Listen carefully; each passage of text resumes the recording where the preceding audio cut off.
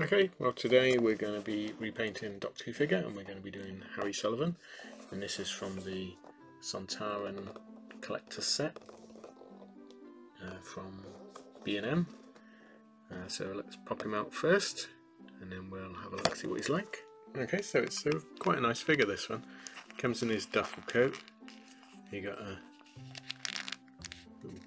blue lining, I think that's meant to be his blazer. It's not a bad likeness of Ian Marter, a little bit bland, see what we can do on it.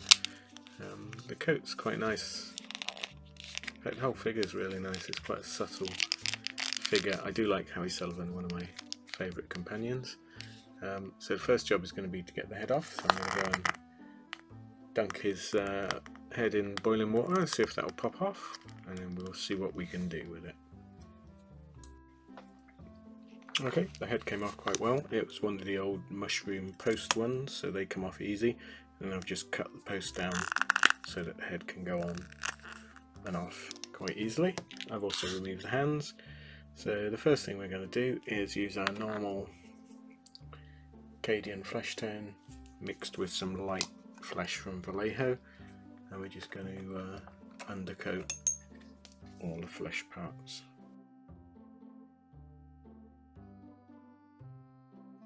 Okay, so we're just going to finish that all over, give it a couple of coats, and we can come back and start shading.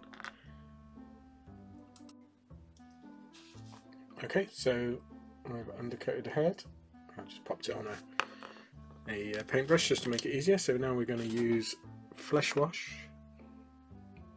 Repaint Flesh Shade, just to run that into the face, just to bring up the detail.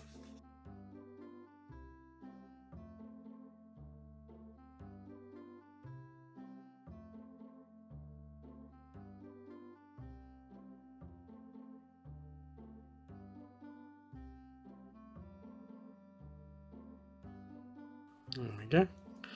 And I'll do the same to the hands, then we'll come back and start blending it in. Okay, so the flesh wash is dry, so all we're going to do now is use a slightly lightened version of the flesh base coat, and we're going to almost dry brush a stipple effect just to blend these parts in.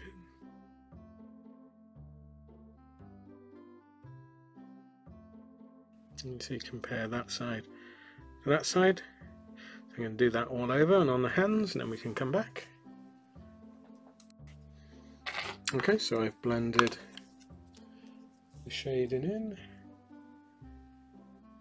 So now I'm going to do is a light red dry brush, very dry brush, just to bring out the cheek colour and a bit of warmth into it. And for this you want it where there's pretty much nothing on the brush.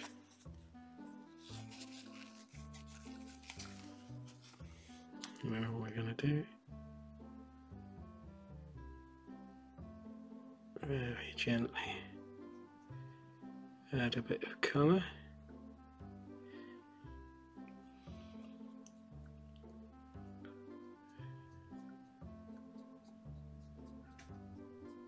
There we go.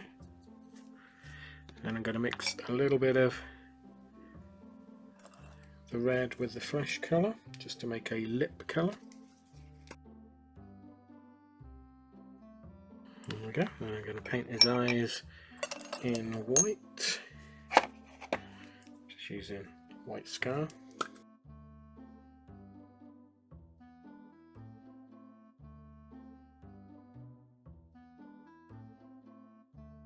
There we go.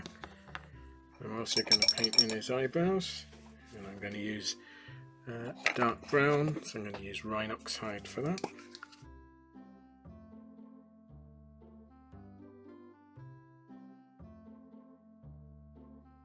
There we go. So I'm going to let the eyes dry, and then we'll come back and paint the pupils. Okay, so we're going to do Harry's eyes, and they're green.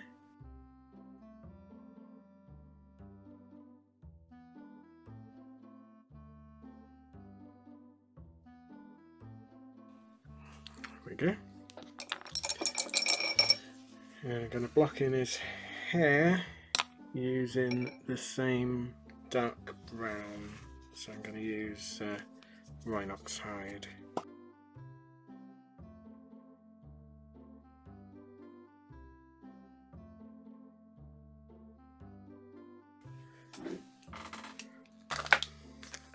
So it was kids at the door, kids throwing a football over the garden. It's like something out of the Bean. Okay, so I'm going to do the rest of that. Okay, so we're going to paint the pupils and the line above the eye in.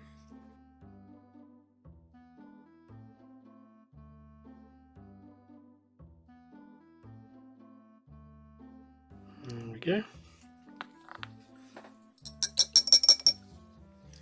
I'm going to run some flash wash back into the mouth line and also into the eyes, just to stop them being quite so white.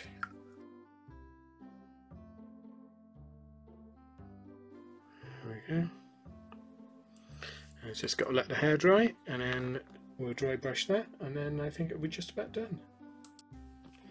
Okay, so the hair's dry, so we're going to dry brush in a lighter brown to start with. So we're going to use Mornfang.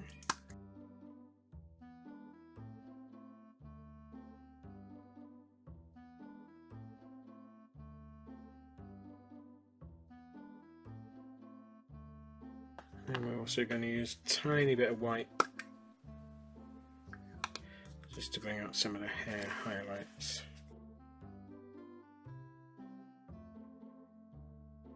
There we go. So let's pop him all together. What I might do is do a cravat. So you can see they haven't put a cravat in this one, so it looks like it's wearing a t-shirt.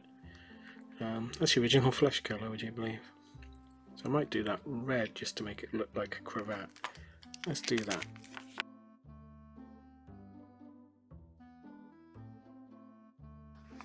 There we go.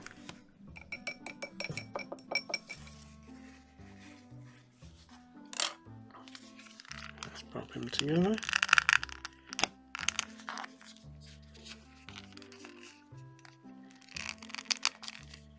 I might have to warm the sleeves up. I'll just go and do that now. Okay, so here's the Harry figure all together. So what I did is scrumpled up some paper towel and just made him a little cravat, just to give it a bit of texture so it looks a bit better. What I'm going to do is, once that's dry, just paint some slightly lighter patterning on it, because he has a bit of a pattern cravat. So I've not really done anything else to the body because it's quite a nice sculpt. But there's the face. Is it gonna focus? There we go. So I think it's a really nice likeness of Ian Marter. It's a lovely figure, and it's going to go pride of place next to my season 12 Tom Baker.